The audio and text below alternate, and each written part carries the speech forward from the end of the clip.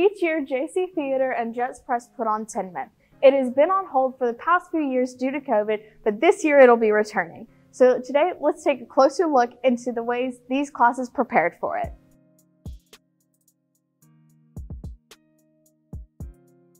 My name is Shyla Stewart. I am in 10th grade and I'm a part of Jets Press. Well, I'm Natalie Meter. I'm a sophomore. I've been in theater at JC for 2 years now, and I am directing my play in Tin Men, and then I'm also acting in another play. I made this film called Mystery Flavor, and it is about this teenage boy who's about to go into college, and he can't really figure out what his passion is or what he wants to pursue.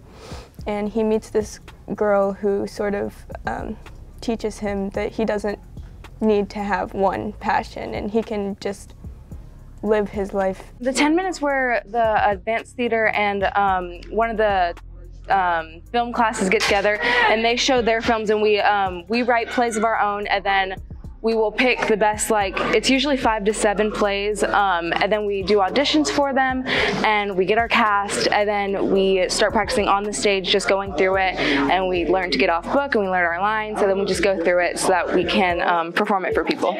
We had to write the whole script out and make a lot of changes to make it the best it could be, and then I worked with Karsten and Ashley, who helped me with cinematography and lighting, and we had to hire actors online to work with us, and then planning and scheduling and everything, and to finally get into shooting.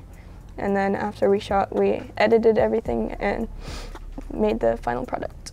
My play is about two best friends that are going to college together and kind of learning about each other's differences, and they kind of get into an argument over random things, but at the end they kind of decide what's right for them. Tin Men will be tonight and is $5 at the door. Hope to see you there. Best of luck to everyone performing and whoever's films are showing. My name is Kinsley Hunter, and this has been A Closer Look.